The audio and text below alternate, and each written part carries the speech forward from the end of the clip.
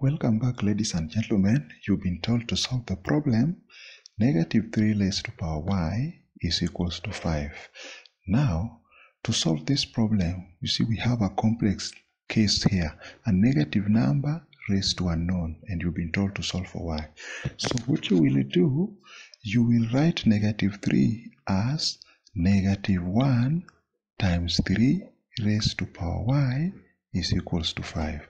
So when you now use the laws of indices to separate them, you will have negative 1 raised to power y times 3 raised to power y is equals to 5. Now, if you use the Euler's equation, you will have, when you have exponential I theta is cos theta plus I sine theta. So when you have theta is pi radians is 180 degrees. Where there is theta, if you substitute with pi, you'll get exponential pi I to be cos pi plus I sine pi. So if you substitute, cos pi is like cos 180, you get negative 1. Then plus sine pi is like sine 180, you get 0. I times 0, you get 0. So negative 1 plus 0, you get negative 1. Then if theta is 2 pi is like 360 degrees. 2 pi radians is 260 degrees. So where there is theta, if we put 2 pi, we will have exponential 2 pi I to be the same as cos 2 pi plus I sine 2 pi. So from here, cos 2 pi radians, that is like cos 360, is the same as positive 1. Then plus sine 2 pi is going to be 0. 0 times I, you just get 0. 0 times anything is 0. So in the end, we just remain with 1. Now, when we now substitute, again, when you use the exponential inverse function, when you have a case like exponential ln of x, that is just x. Because ln, the natural log, is the inverse of the exponential function.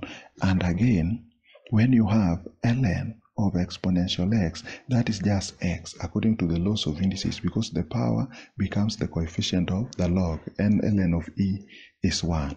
Now when we go back to our problem, where we now have negative 1 raised to power y, negative 1 we found is the same as exponential pi I. So when you substitute, you will get exponential pi I raised to power y, then times 3 raised to power y is equals to 5. Now, from the case we've seen, exponential ln of x is just x. So it means if exponential ln of x is just x, then it means for you to get 3y is going to be what? It's going to be exponential ln of 3y.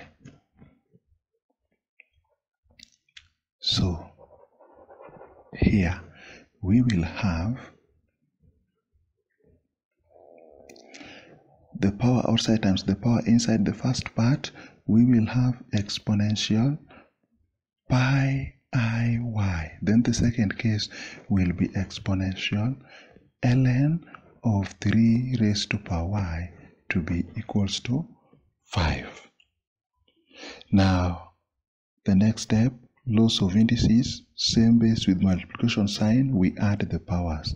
So we'll have exponential pi iy, and from laws of logarithms, the power y will become the coefficient of the log. So that will be plus y ln of 3 to be equals to 5. Now for you to get rid of the power of the exponential, you introduce natural logs on both sides. So if you multiply both sides by ln, the natural log ln, we will have the power will becomes the coefficient. So we'll have pi iy plus y ln of 3 is equals to ln of 5. Now this side of the equation y is a common factor. If you factorize out y, you will remain with pi I plus ln of 3 inside the bracket to be the same as ln of 5. So for you to get y, you will divide both sides with its coefficient. So if you divide both sides with this coefficient, you'll get y to be ln of 5 over pi I plus ln of 3. And that is how to solve for such kind of problems. Thank you for watching, and if you like the video, don't forget to comment and subscribe to my channel. See you next time.